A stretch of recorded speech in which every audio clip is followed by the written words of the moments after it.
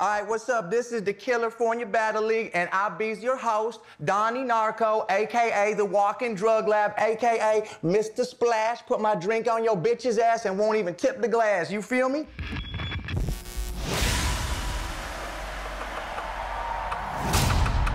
Battle rap is a street fight.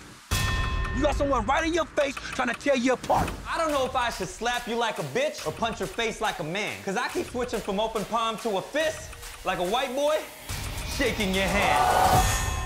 Actual G's, you ain't kill none. So shut the f up and chill, son. Just cause you look like Kim Jong-un doesn't mean you're ill, son.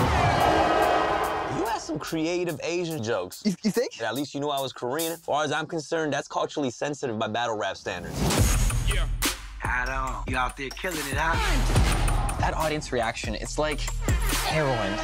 Yeah. So, what do? I mean, besides appropriate black culture for your livelihood? Oh, she bodied you. Not tonight, Satan. Yeah. Whenever I battle, I'm gonna get the bitch boss, and you gonna get the Asian boss, because that's what the audience wants to hear. Intolerance will not be tolerated! Delete your account. What you gonna do? You ready for this?